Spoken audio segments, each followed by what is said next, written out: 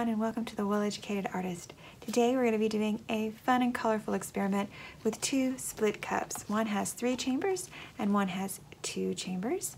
And you can make your own split cups, or you can buy them or make them with a 3D printer. And we're going to start with really fun colors in this one. We're going to be using violet and we're going to be using fluorescent pink. All of these colors are mixed with Floetrol and water in a 1:3 ratio, and these are Liquitex over here. So we're going to go ahead and begin the pour, just pouring them. Now I don't want too much paint on this canvas. This is not a huge canvas at 12 by 12, so we don't want too much paint, but enough. So I think I'm going to start with this much because we do have 2 cups here, not just 1. So now I'm going to pour my violet. They're so pretty. I didn't quite get those even. Maybe I'll add just a little more paint to even them out. I just love bright colors, and it's been rainy. It went from being completely sunny around here to completely rainy, so I need a little bit of color. So I'm also going to add on this side 3 colors. Now there's not as much contrast in these colors, but we do have the more complementary style colors with this yellow and this turquoise blue. And then I'm adding Viridian blue or green to it. So I'll go ahead and pour my yellow.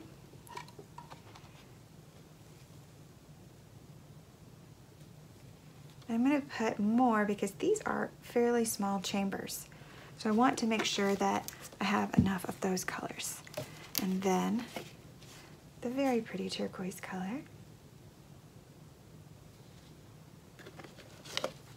A little bit less of that one because that's a bigger chamber, and then I will add my Viridian, which is just a lighter color of turquoise. Okay, so it's just that simple. I'm gonna move my colors out of the way. Now, I'm just gonna take these and I'm going to do a kiss pour with those.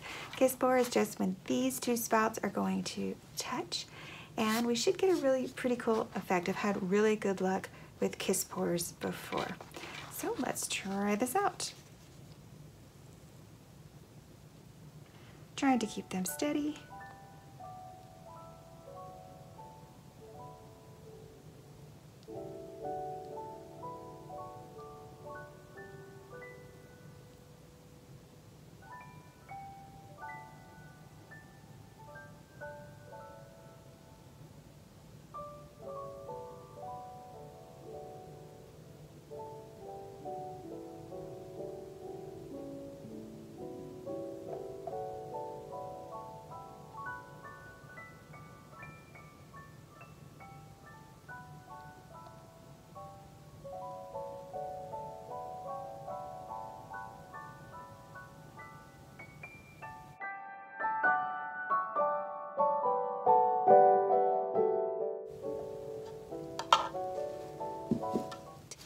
And here's the fun part, the tilt.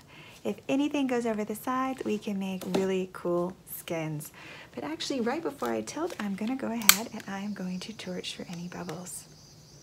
There is no silicone in this, so let's see what happens.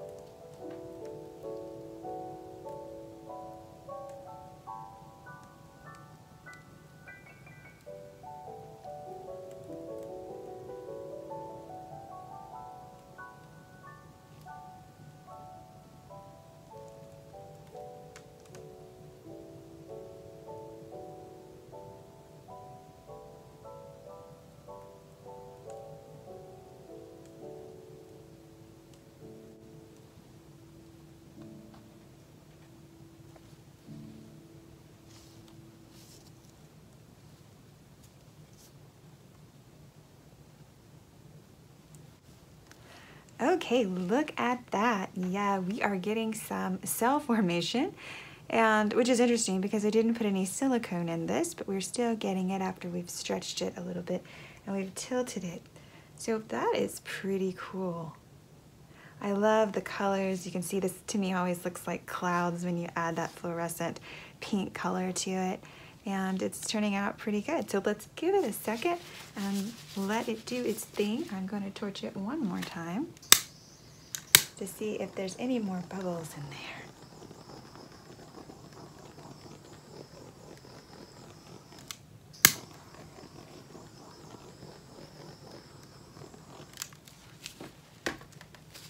You have got to see this. This has turned out so awesome, and I am going to show you a close-up. I just love these kisses. They turn out so great, and I love the colors. So take a look. So close up, here is what I am seeing. Some really awesome cells, actually, which I didn't expect totally because I've done this before and didn't get any cells. But the addition of one of the paints has definitely caused some cells to happen. Pretty neat. See the wispiness of the pink. Don't ever be afraid or shy of those really intense colors because they can turn out pretty awesome. If you like this video, please like and subscribe and hit the notification bell. And give it a share. Thanks for watching. Bye now.